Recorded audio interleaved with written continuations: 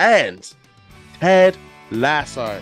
I didn't even have a clue he was on this. I remember you had like you uploaded a photo of you being on the set or something. Completely forgot.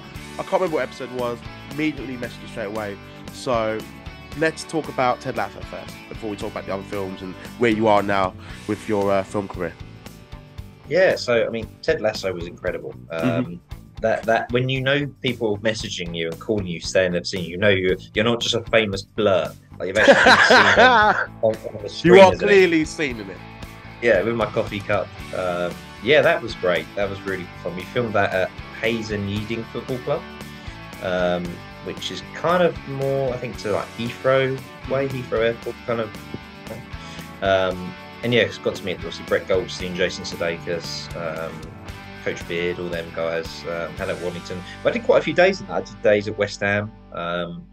Yeah, did a lot of days at Hayes and Yeading. I was quite involved in that production, doing different bits. But obviously, yeah, the scene where I'm kind of smiling very much with my cup of coffee, that was a great show to be part of. And America's huge. Like, so many friends in America messaged me for that. You know, oh my God, Liam, dude. Oh my God, it's soccer. We love soccer. Yeah.